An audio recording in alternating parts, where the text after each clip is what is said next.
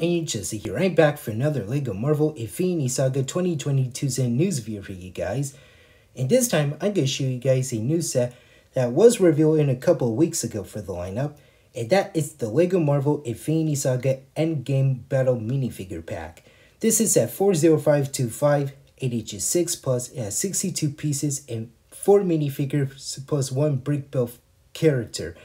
And this set is going to cost $15 here in North America and around the world. And this set will come out on April 1st, 2022. So for me, you guys, I kind of don't know about this. Well, we do get a couple of repeated characters, and I believe we're getting 2 new exclusive designs for the same characters that we've gotten before right here. And we do get 1 build in this set for these usual minifigure packs. So this set has a brand new exclusive Korg minifigure. This is our 3rd Korg minifigure that we have for the lineup. I love his torso and leg printing right there, and even that spiky shoulder pad right there, and that rock head and face print are the same ones from last year, and the 2 Thor Love and Thunder sets right here. And I love that spear blaster accessory right there. It looks really outstanding. I like how they are using the new stud shooter pieces for this year right here, so I totally like that. It looks so nice looking, so it is kind of movie accurate to me in my opinion. And we do get a couple of orange studs for the weapon itself right there, and it looks so nice looking and pretty cool in my opinion. So I totally like this version of Korg right here, since I am get added to my collection right here, as you can see. And we do get Meek in this set right here, and this time they finally made a sideboard body for him, and it looks kind of interesting to me. Well, sort of lacking in my opinion. Well, that body outside of it is the same one from the new Asgard set from last year, and they used some knife pieces for the left and right arm, and they used some red studs and also some 2 black skeleton legs for the body itself. And I guess that is alright to me in my opinion. Well, it is kind of accurate. Well, I still like it since I wanted this to happen still, and some people wanted that to happen too. Well, the robot body itself, well, it kind of looks movie accurate to me in my opinion. Well, it is what it is for LEGO itself right here. And we do get 3 repeat characters. We do get the same version of Crappy Thor from the Endgame battle and the Benatar set from last year.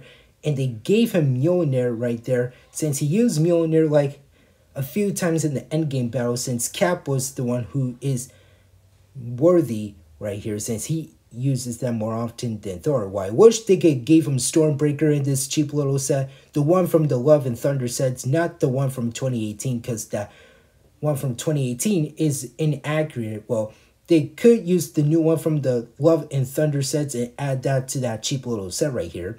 And we did get the same version of the Jatari soldier right there. The face and torso printing is 100% the same from last year, from the 3 sets right here. And they gave him a purple shield piece right there, as you can see, which is pretty decent in my opinion. And we do get Valkyrie, and I'm very disappointed with this minifigure, because that is the same version that we have from the last year's Sakari and Iron Man set from Marvel Studios' What If. So we are not getting that white and blue suit for her, because we wanted that version of her, but nope. As usual, LEGO chosen the repeats again, because it is so freaking annoying, because that usually annoys the crap out of me. So the face and torso printing is the same, and same thing with the sword, hairpiece, and the cape. So nothing new, still the same one from last year, which is a total shame right there. And the only build in this set, we have a little Gatling gun for the Chitauri right there, like a little bazooka build right there that showed up in the movies. So it is a little build right there, and we have another new stud shooter piece right there at the middle section right there, and it is pretty cool looking in my opinion. So we do get 3 purple studs right there that you can fire out right there. If you lose one, they only give you a few spares right there. Well, they could just add more of it, but it is what it is, as usual for LEGO right there. So that is it for the whole set right here. So nothing much. It is a cheap little minifigure accessory pack. So it is going to come out on April 1st. This is a new Spring Marvel set right here.